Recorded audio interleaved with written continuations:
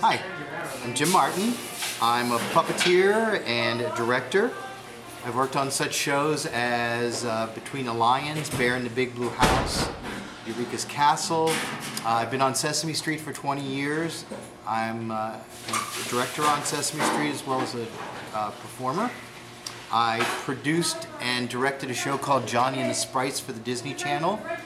And I'm a Pittsburgher. And all of my life I've been a Pittsburgher, and I started out working for the City Parks Department back in the 70s, being the City Parks puppeteer.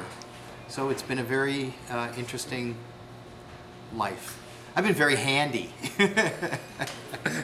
And my wife Crystal and I were asked by Mr. and Mrs. Holmes to come and help them build their puppet characters for the Winchester Thurston production of Avenue Q.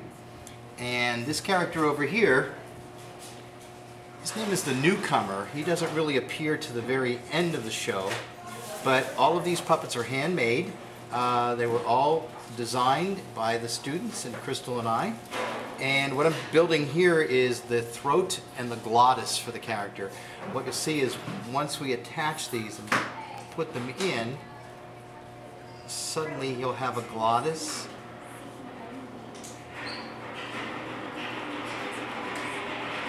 A little more difficult than it sounds. There we go. So we'll have a bit of a throat, and then the tongue will go in, and it'll give him more of a realistic look. Part of the charm of these characters is the attention to detail, so we're working really hard to make them look as good as any quality puppet that you've ever seen in a television show, a movie, or a stage production. So that's what we're doing today. We're working on all the finishing parts. We've got all their bodies built. A lot of their costumes are finished. And that's a long process of making these characters. There's probably a good maybe 40 hours put into this one character.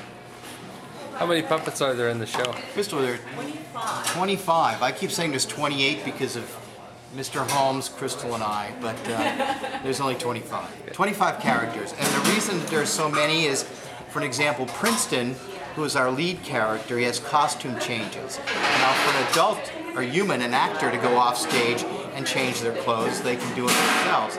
With the puppets, we can't do that, so we have to build a different puppet for each costume change. So there's 5 costume changes, there's 5 Princetons, 5 different outfits. A lot of extra work.